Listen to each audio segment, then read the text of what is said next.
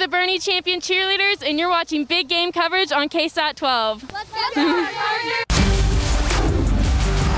Thank you, ladies. The big game and our big game coverage in Bernie tonight, where the Alamo Heights Mules looking to take over the district lead from the champion Chargers. The Mules defense starts off with a bang. Gage Maples jumps the route, comes up with the interception, and he is turning that into a pick six. The 48-yard return gives Heights an early lead in this game, 7-0. But the Chargers kick right back here. Running back Alex Rodriguez fighting his way up the middle of the Mules defense, stretches the ball over the goal line to tie the game at 7-all. The Mules would kick a field goal, take the lead back, but the Chargers respond again. Quarterback Carson Kaiser is about to run, but spots Ryan Brandon open in the flat, and pair connect with an 18-yard touchdown and a 14-10 lead. But then came the play of the game. Third quarter for Alamo Heights. Quarterback James Selby backed up against his own end zone with a snap of the ball at the half-yard line. He finds John York one-on-one the defender, and he's got it, and he's gone.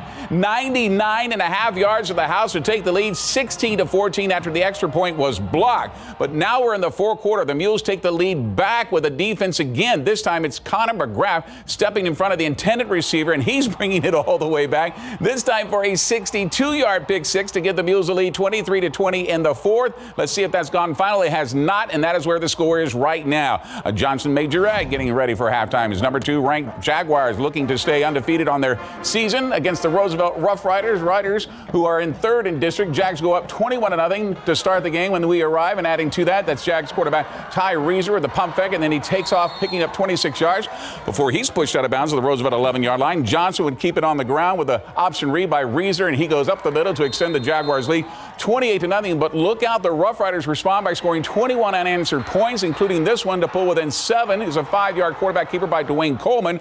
But Johnson has another touchdown left in them before the half. This time it's running back Matthew Rodriguez gets a 4-yard TD the hard way, and Johnson leads Roosevelt 35-21. Let's see if that has gone final. Still in the fourth, Johnson leading 49-28. Let's head to Hero Stadium, where the Churchill Chargers went looking for an upset of the Reagan Rattlers, who are number 5 in 12's top 12, undefeated in district play, second only to Johnson. We're in the first quarter. No score. Chargers quarterback Christian Smith with a bootleg. He finds Caleb Harrison, who looks like he's going to be stopped around the 35, but somehow he breaks free, then high steps out of one tackle, then gets tripped up just short of the goal line to save the touchdown, but picks up 73 big yards. Next play, the Chargers go right up the middle. Michael Dottie for the 2-yard TD, and it's 7-0 Churchill. The final from Heroes, it is 35-7 Reagan. Off we go to Linhoff Stadium tonight, where the Clemens cheerleaders had every reason to be in a great mood. The Buffaloes are already up 21-0 over South San in the second quarter. Going to add to that, Buffs quarterback Max DiDomenico goes to Jameer Dudley in the end zone, who makes a great contested catch over the defender for the 20-yard touchdown to go at 28-0. Clemens is not done. Running back Torian Smith rumbles in from 4 yards out. It's now a 35-point lead. Let's head to the big game coverage scoreboard now for the first time tonight for the finals. Here, 35-0 Clemens over South San. Alamo Heights and Bernie Champion still going at it. That is in the fourth quarter, still up in Bernie. Elsewhere tonight, Johnson over Roosevelt, 49-28. That is in the fourth. Reagan over Churchill. That is the final, 35-7. Taft Raiders looking for an upset tonight at Ferris Stadium as they went up against the 6th-ranked Warren Warriors, who are ranked number 1 in District 29 6A with a 4-1 record.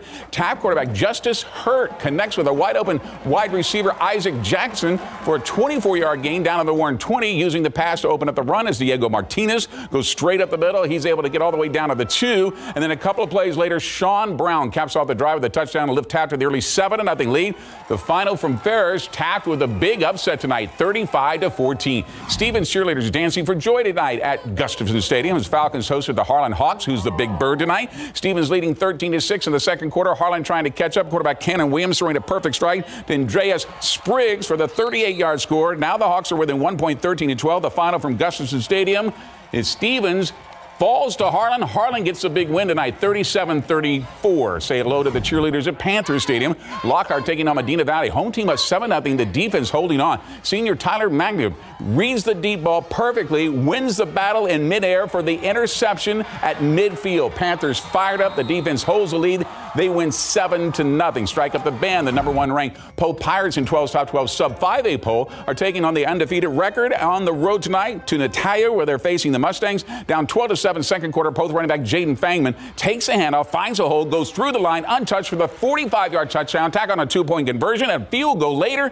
And at the half, it was 18-12 Poth. Let's head back to the big game coverage scoreboard to see if the Mustangs were able to pull off that upset tonight. They did not, though, but it's still in the fourth quarter. Hasn't happened yet. 33-26 6. Poth is leading in that game. Medina Valley, you saw that one, 7-0. That was that way in the first half as well. 35-14, Taft over Warren. 37-34, Harlan defeats Stevens. The Mighty Mustangs at Jefferson High School facing the Edison Golden Bears in the Tommy Bowl at Alamo Stadium tonight. Where in the first quarter, there's no score. Edison quarterback Brandon Gonzalez throws a tight spiral all the way to the end zone for a 34-yard touchdown toss to Danny Pena, who makes a nice catch over the defender. That makes it 7-0 over Jefferson. In the final from the rock pile, Edison gets a win, 23-6. The Randolph Rohawks on the road tonight in Poteet to take on the 10th-ranked Aggies in 12's top 12, 7-2 on the season.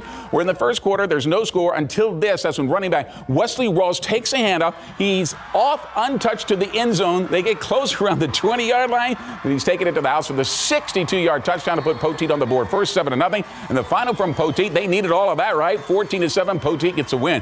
Concordia Lutheran making the trip to Antonian from Tomball tonight to face the Apaches. Antonian wasting no time getting on the board. Quarterback Zach Schwalen with the play-action pass to Maddox McDonald, who's able to get by 2 defenders on his way to a 20-yard touchdown. Apaches go up 7-0. Back to the big game coverage scoreboard we go for that final and more. Antonian with the big win tonight, 34-10. Poteet needed that touchdown you just saw to get by Randolph tonight, 14-7. Edison over Jefferson, 23-6. And this game had to be canceled tonight between Navarro and Young Men's Leadership Academy. We have much more to come, including our big game coverage road trip, fan cam, more scores and more highlights than anywhere else in town. But first, let's listen to Lavernia Bears Marching Band.